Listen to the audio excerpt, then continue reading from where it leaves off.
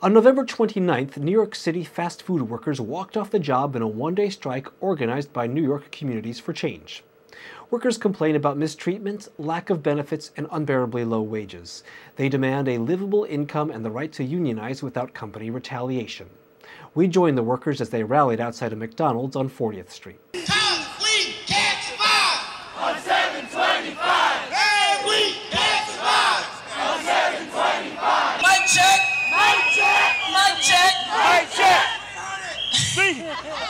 I basically just want everybody to know I worked really hard, and a lot of people out here worked really hard to get out here today. I brought all 3 of my kids out here 5 o'clock in the morning to do this strike, to show you how serious I am, because it's not a game. It's not a game. 725 is not going to take care of 3 kids. 725 is not going to take care of 1 kid. 725 is not going to pay a college tuition.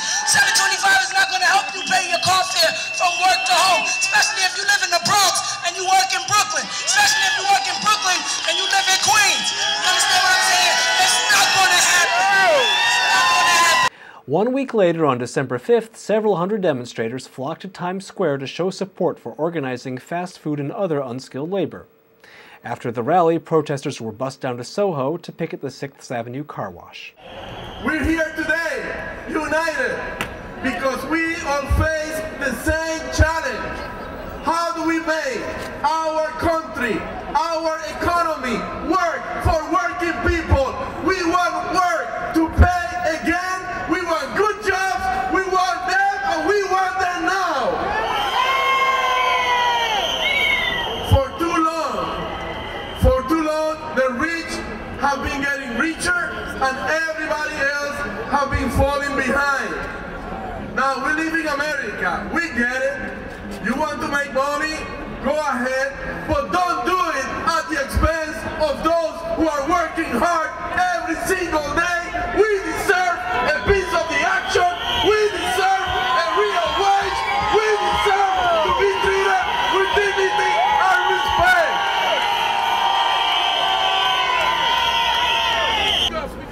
This great country that we call the United States has not become great on its own and without assistance.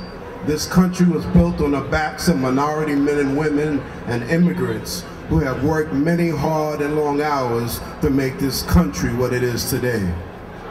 These are the common folk, the ones that you see day to day getting the job done, the ones that you see rendering needed assistance, the ones that you see opening doors, the ones that you see cooking the foods, washing the cars, driving the cabs, working at Walmart, working in supermarkets, and so on. These are the people that enable us to live a quality of life, because these people have dedicated themselves to performing a service that has made them unsung heroes, because they often go unnoticed. These very same people who have helped many of us live a comfortable life are often doing it while they themselves are operating with lack, working in environments that are unsafe, working without medical benefits, working without paid days off, and supervisors that are uncaring and unconcerned of their plight. This is simply unacceptable. We need good jobs and fair wages. We're not asking for anything special. We're asking to put food on the table for our families, for our parents and grandparents. That's what this fight is all about. Let's do it together. People of all different backgrounds, unions, community leaders, people in our neighborhoods, we're all going to come together to fight for New York that's fair and equitable for everybody. It starts tonight. Are we together? I want to bring this message to you. We have 72,000 $11.99 retirees, and we will back you. We will rally for you. Whatever you need, we are going to do it.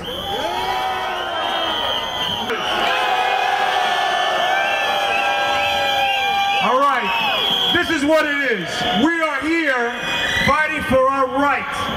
If you look around, every single building here was built union. Yes or no?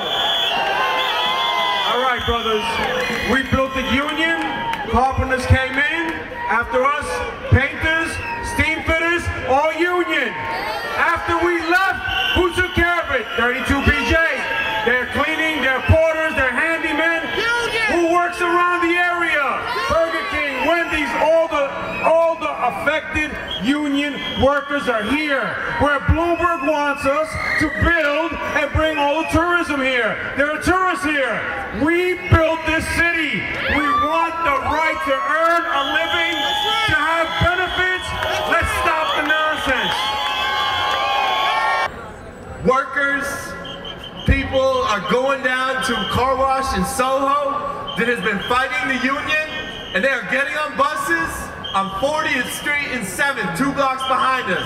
If you want to get on the bus and go put hundreds of people in front of this car wash, shut it down, then get on the bus.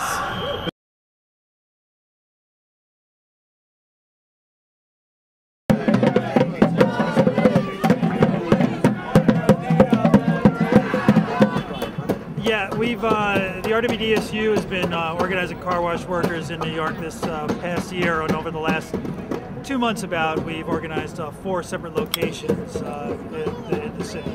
Are they all owned by John Lage? 3 of the 4 are owned by John Lage. He's sort of the car wash kingpin in New York. He owns close to a couple of dozen locations in the New York area, and he's probably the largest player in the car wash industry in New York City. And I understand he makes millions of dollars off of these car washes. And what does he pay his workers? Yeah, he does quite well. You'd have to ask him how well, but I don't think anybody has to worry about how he's doing. But you do have to worry about how the workers are doing. The folks at the car washes are often paid as little as $5.50 an hour. We've had reports that people do not get overtime. People have erratic schedules. They don't know when they're going to work, if they show up for work, how many hours they'll work. And trying to live in this city under those kind of conditions is almost impossible. And you can imagine the hardships that people have to go through.